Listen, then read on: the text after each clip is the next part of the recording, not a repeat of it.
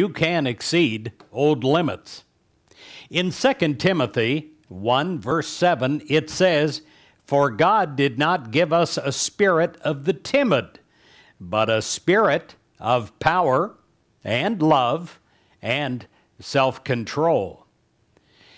No matter what the circumstances of life are, the surroundings or the people, if they change, if your life is changing, you can remain calm in God's truth. What is the truth of God? Well, number one, you are protected.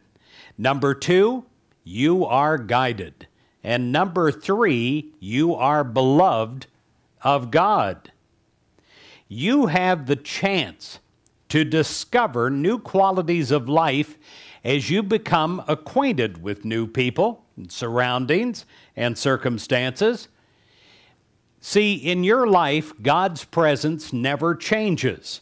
God's power, it permeates all the activities that you will ever take part in. No matter where you are, God is there.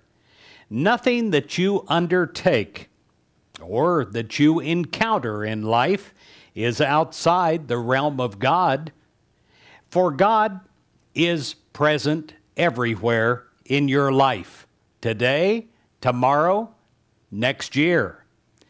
Every new event that change may bring in your life is filled with potential, a God-given potential, and you have a new opportunity through God's help to develop that potential.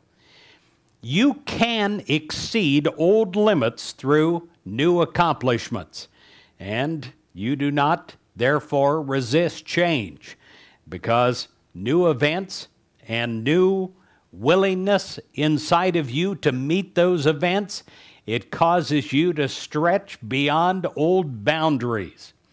And it gives you the possibility for even greater good to manifest in every area of your life.